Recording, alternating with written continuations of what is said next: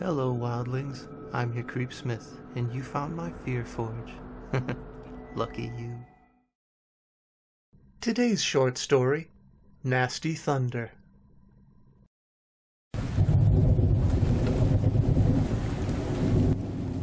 Jamie woke with a start.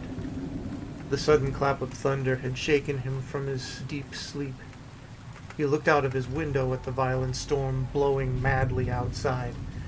He was just about to turn over and then go back to sleep when his bedroom door creaked open. It was a small girl in a purple Hello Kitty nightie.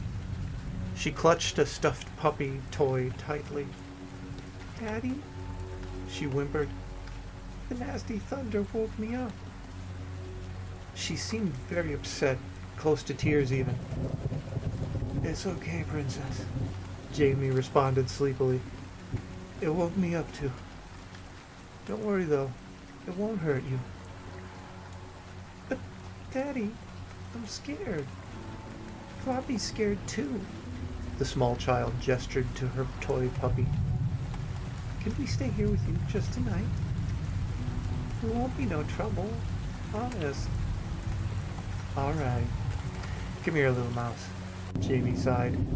The girl climbed into bed, and the two began to hug. Jamie ignored the fact that his daughter had died 7 years ago.